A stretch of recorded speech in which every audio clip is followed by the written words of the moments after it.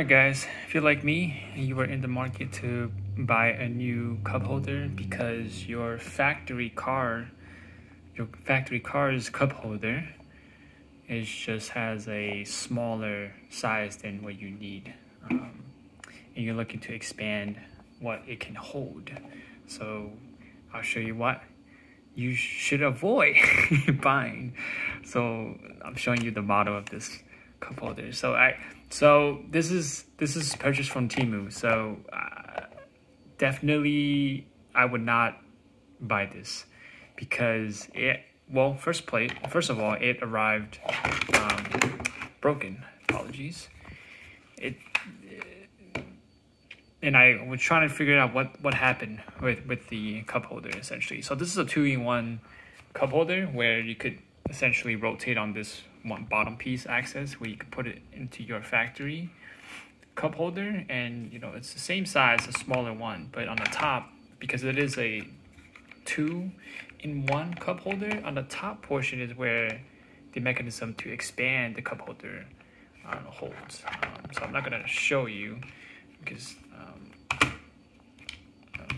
well, actually here I kind of expand all of these axes so that you can hold a larger cup, for instance. But enough of that. It came broken, and I was trying to figure out, should I, is it just me or is it just my luck?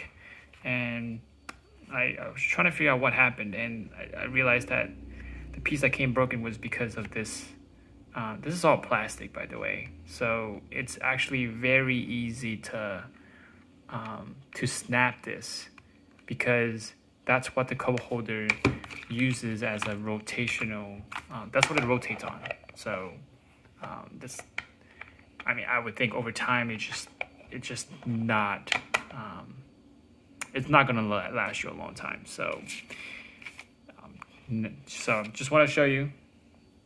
If you're looking for a cup holder, so you should probably avoid this, at least this model that I received. And I'm gonna try to figure out if I can fix this. I try to fix this because with some crazy glue over here going on, that did not work well. So I'm trying to figure out if I can maybe even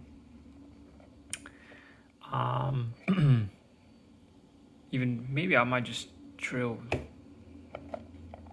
through it. But anyways, something to keep mind of if you're looking to purchase a 2-in-1 cup holder. This one I just would definitely hesitate on buying. All right.